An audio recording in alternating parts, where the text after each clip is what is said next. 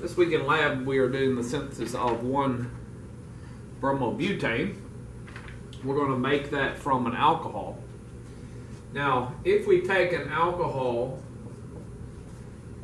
and were to react with, say, sodium bromide, we would get no reaction. This is because an OH group is a poor leaving group.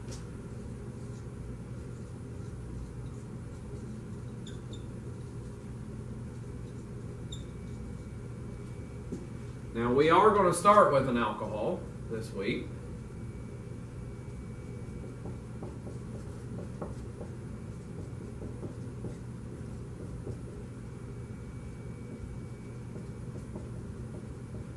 We're going to use 1-butanol.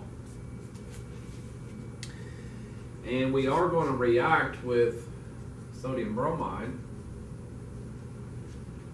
But we're going to make a change here. We'd have no reaction if we just use sodium bromide. We're going to put sulfuric acid in there as well. And that acid is required to get the reaction to work. Now this will give us the 1-bromobutane.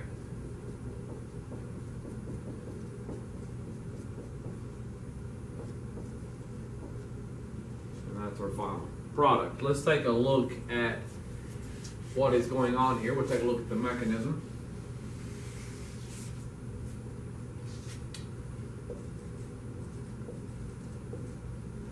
Sodium bromide and sulfuric acid.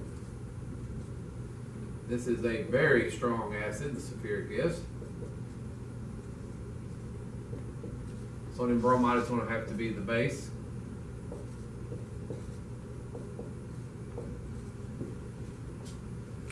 Bromide will come and get a proton off of our acid.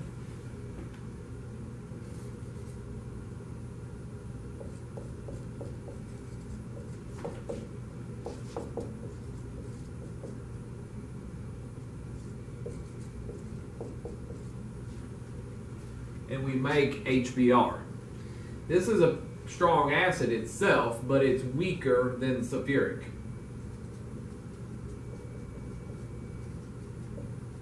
All acid-base reactions, there's some equilibrium, but the equilibrium is going to favor the side of the weaker acid and the weaker base.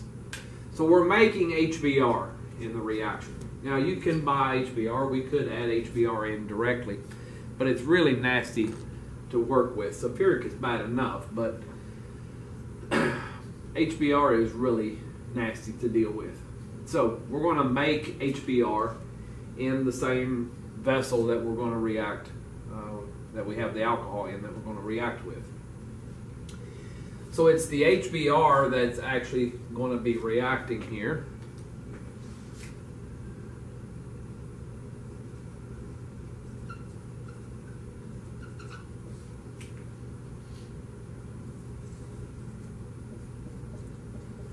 Now again, it is a strong acid itself, it's just not as strong as sulfuric. So anytime we see a strong acid, we look for something to protonate. And we're going to protonate the alcohol.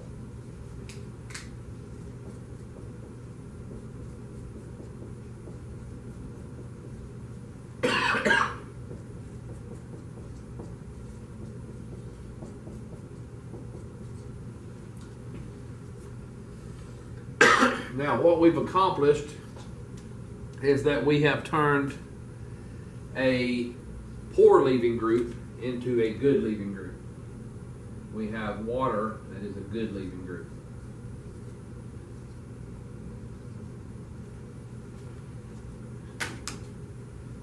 So to finish out the reaction, the bromine anion is going to do an SN2 substitution.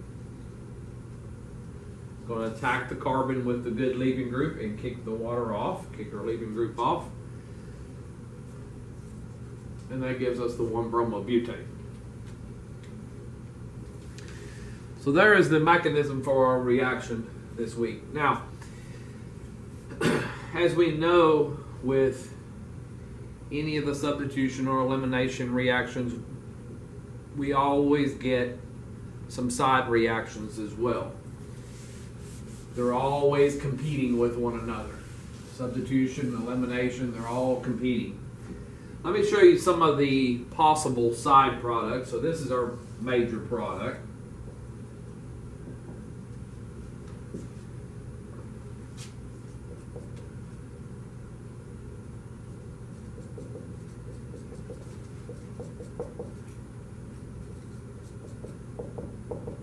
One possible side product is if the alcohol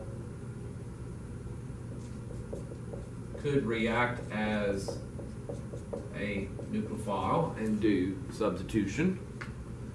So we have the protonated alcohol. Instead of the bromine anion attacking and kicking off the water, it could be another alcohol attack and kick off the water. I'm going to switch over to bottom line formula.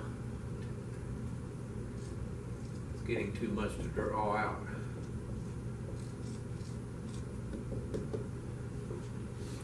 Now to finish this out, we just had kicked off water. Water can act as the base to pull off the extra proton. Just an acid-base reaction.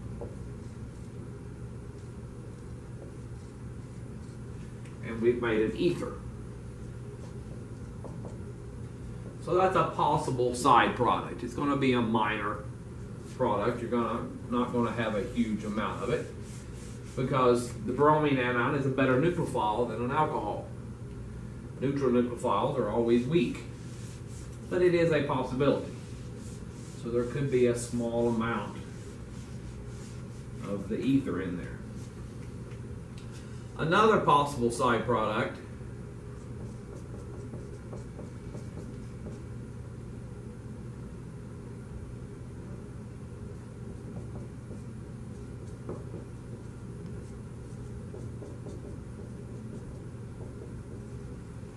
if we take the protonated alcohol,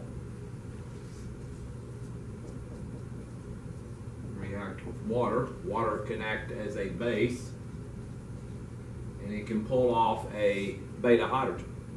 Alpha is where our leaving group is, next one else beta. Water comes and grabs a beta hydrogen, electrons kick toward the alpha position, form a double bond, and kick the leaving group off.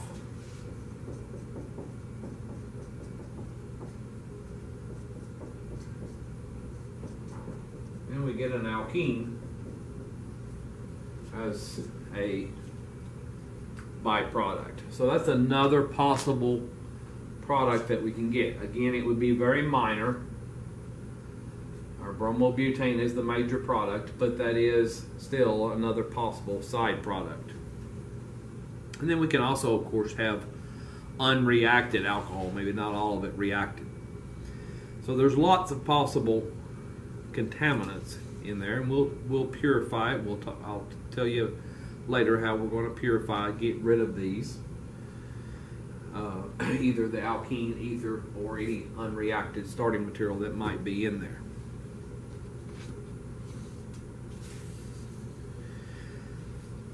Let's take a look at the procedure.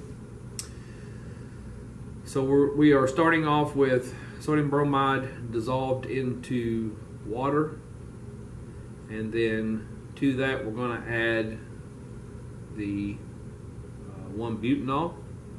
This will all be in your 5 milliliter round, long-necked, round-bottom flask. You'll add a boiling stone, and very carefully we're going to add in sulfuric acid, drop-wise. Notice that it says drop-wise. So slowly add a few drops, swirl it a little bit, let it mix up, add a few more drops, swirl it. So slowly add the concentrated sulfuric acid. You're going to fit the flask with a distillation head. So we're going to set it up as if it were simple distillation.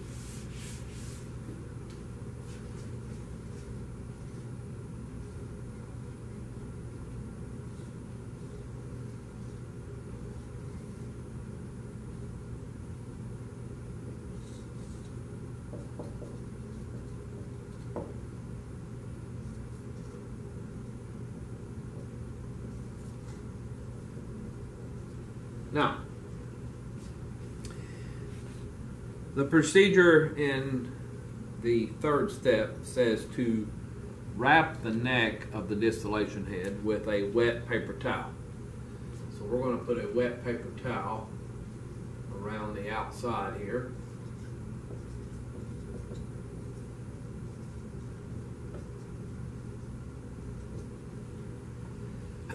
So that we can reflux the mixture. We're going to reflux for 45 minutes. So the solution that's in here is we're going to heat it to boiling. We want it to boil. It's going to come up and then hit the cooler surface where we have the wet paper towel. It will condense and fall back in.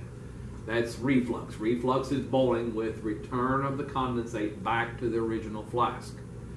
Distillation is boiling with collection of the condensate in a separate vessel. But we're going to reflux. We're going to reflux for 45 minutes. Now, the reason that we're refluxing, last week we didn't have to do this.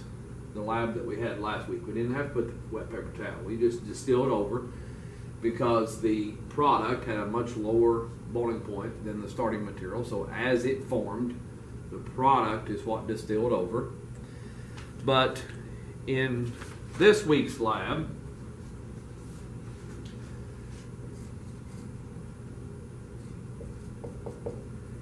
the starting material has a boiling point of 118 degrees Celsius. The product has a boiling point of 101.6 degrees Celsius. You might say, well, why can't we just distill out the product as it forms? It is low enough. If you were to do fractional distillation, we should be able to separate those. But the problem is that the alcohol and water that is being formed in the reaction, so water, let me just write it down here, the butanol and the water, they form an azeotrope, and if you recall, an azeotrope is something that boils at a temperature lower than either of the pure components. So butanol boils at 118, water of course boils at 100, but the azeotrope, its boiling point is 92.4 degrees Celsius. So if we were to just distill out, do a distillation during the reaction without allowing it to fully form all the 1-butanol, the unreacted alcohol would azeotrope out with water because its boiling point is lower than either of those components. So this is what's going to boil out first. So that's why we're doing the reflux. We're giving it 45 minutes to where all the alcohol can go to the bromobutane, and so that we shouldn't have the azeotrope occurring. Shouldn't have much that could occur. They might be a little unreacted alcohol. We're trying to get it all to go as much as possible to the 1-bromobutane, and then we will do our distillation. So after the 45 minutes, you'll take the wet paper towel off.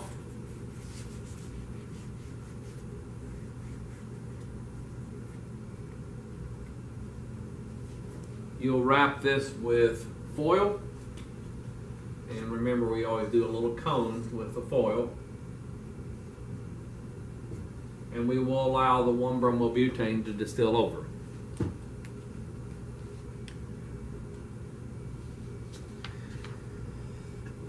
Now you'll get the byproducts as well that will come over as well. If there's any unreacted alcohol, that's going to go over as well. We'll get the byproduct ether, the alkene byproduct, and our 1-bromobutane. May even be a little sulfuric acid even distill over. So there's going to be a lot of mixture in there.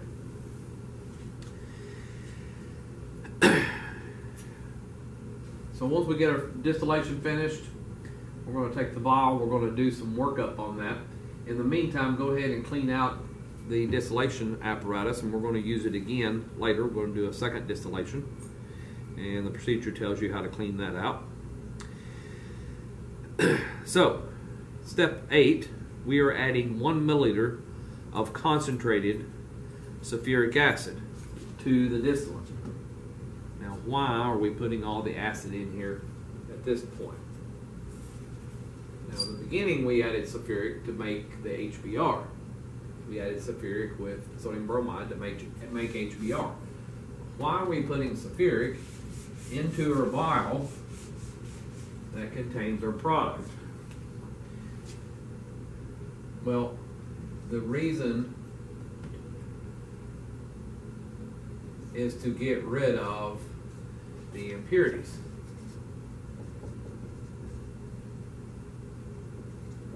If there's any ether in there, you add sulfuric. You always look for something to protonate. We're going to protonate that oxygen.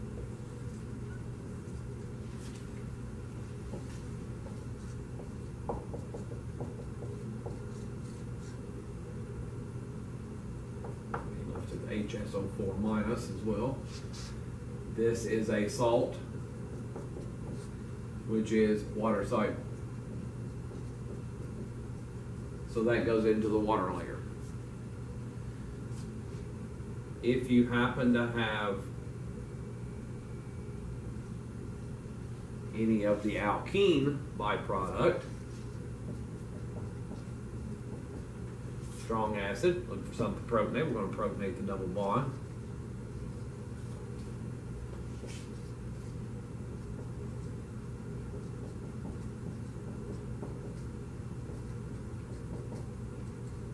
Again, water soluble.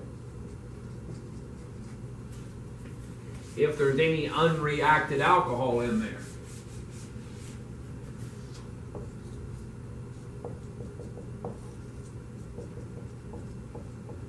again, look for something to protonate. We protonate the alcohol.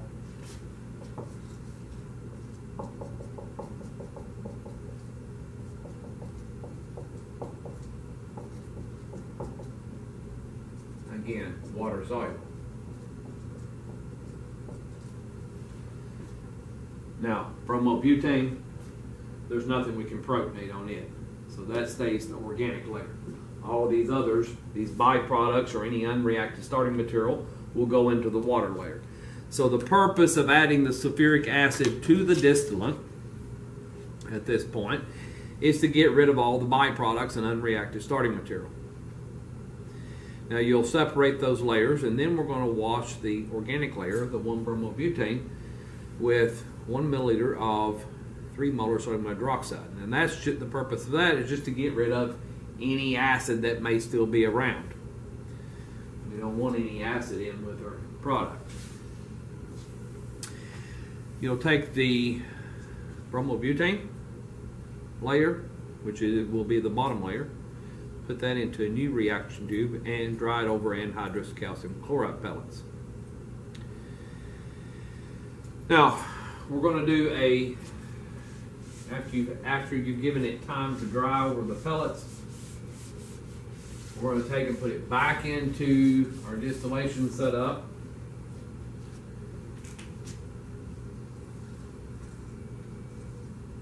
So our long-necked, round-bottomed flask. We'll put the 1-bromobutane into the flask. Put a boiling chip in the flask. And then in the neck of the flask, we're going to put into the neck, some steel sponge. Whoop, I forgot one. Before you put the steel sponge, just a second. So put the 1-bromobutane in. You're going to wash the calcium chloride pellets with p-xylene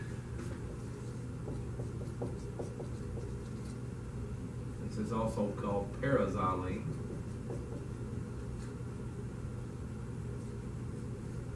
This is the structure of p-xylene. It's a benzene ring with two methyl groups on it, and they're on opposite sides. This has a very high boiling point. I don't have it written down. Has an extremely high boiling point.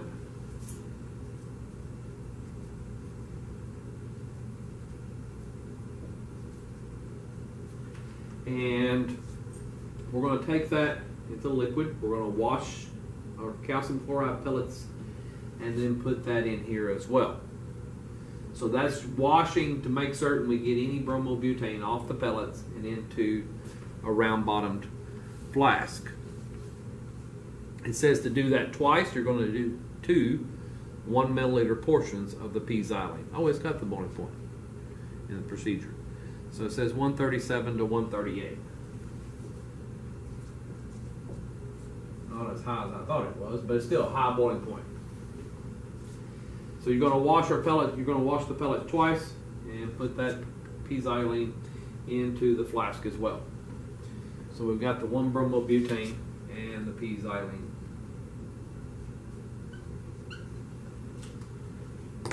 Now, the p-xylene has another purpose rather than just washing the pellets. It's got another purpose, and I'll tell you in just a moment. So in the neck of the round bottom flask, you're going to put steel sponge. Make certain there's not a piece hanging out when you put the connector on. Use the Viton connector. Make certain you don't have a piece of the sponge hanging out. If you do, you put the connector on there and that gives it a place to leak.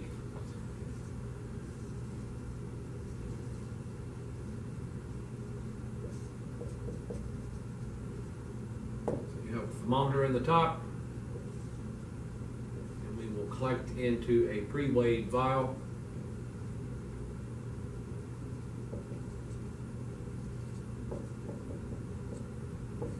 This will be a nice. We'll weigh the vial ahead of time, and so that we can calculate a percent yield. Now, we're going to heat this up to boiling. We want to distill over the 1 bromobutane. So it's going to come up. Steel sponge giving us greater surface area, giving us more theoretical plates, so we can get better separation. Now, hopefully, your 1 bromobutane is very, very dry. When you dried it with the calcium chloride pellets, make certain you give it plenty of time to get dry, because the boiling point of that 1 bromobutane was 101.6. Boiling point of water is 100. So if you got some water in there, it's going to distill over as well. So make certain you dry extremely well with the pellets. Give it plenty of time to get good and dry, because it will just if there's any water present at this time, it will distill with the 1 bromobutane. Now, as the 1 bromobutane distills up, we don't have much. We're working on a very small scale here, where you're not going to get much product. You can't afford to have some stuck on the steel sponge. We want all the product to get over so we can get as good a yield as possible. That's the other purpose of the p-xylene, paraxylene. This is called a chaser solvent.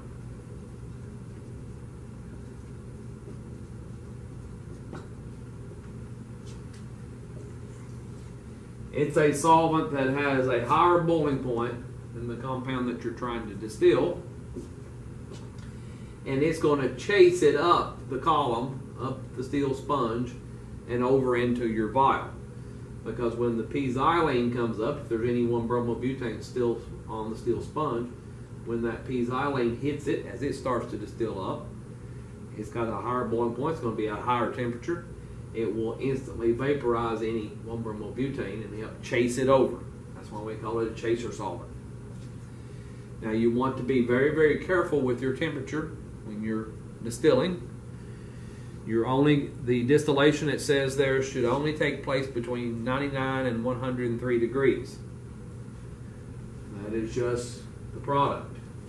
You get it too high, let the let the temperature rise up too high, you're going to be getting some p-xylene over, paraxylene.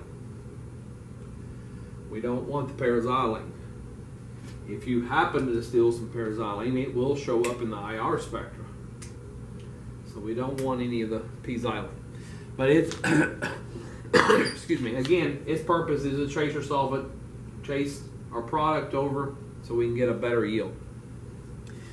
So weigh your product, calculate a percent yield. I showed you last week how to do a percent yield.